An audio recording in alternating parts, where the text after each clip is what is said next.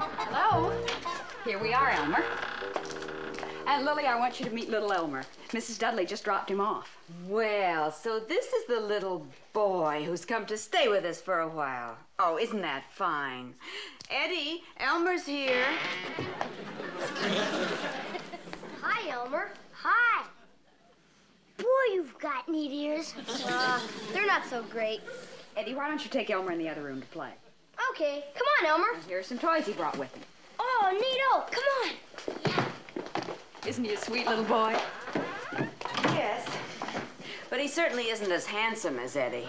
I mean, his ears aren't the least bit pointed, and oh, what a dreadful haircut. I do wish Herman hadn't slept so late. The car I ordered got here an hour ago. I mean, really, on his own birthday, the least he could do would be to... Shh, here it comes. Morning, Lily. Morning, dear. Morning, Marilyn. Oh, thank you. I kept your breakfast cold for you. Oh, no, Lily, I couldn't eat any breakfast this morning. I'm much too excited.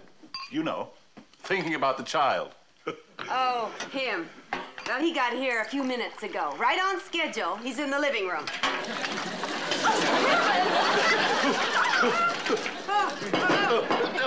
Never mind that.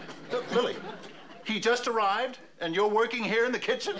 Well, why not? Now, he's in the living room. Now, why don't you go in and introduce yourself? Introduce myself? Go on, dearie. Go on. And then I have a real surprise for you. Okay, Lily. But, Lily, I don't think I could take too many more surprises today.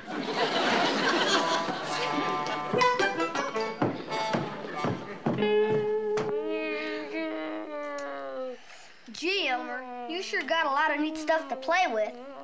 How does this work? By remote control. I'll show you. Put it down.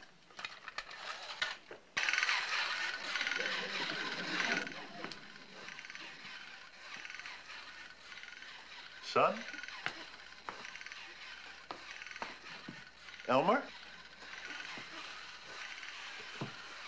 Son?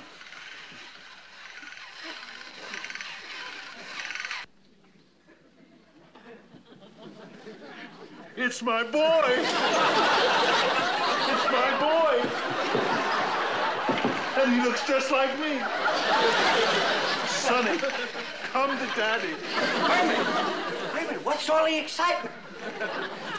It's my son. He's here. And Grandpa, look, he's walking already. Isn't he beautiful? Isn't he beautiful? Listen, Herman, he's trying to say Daddy. Gitsy, gitsy, gitsy, goo. Oopsie-daisy. They had the same trouble with me when I was his age.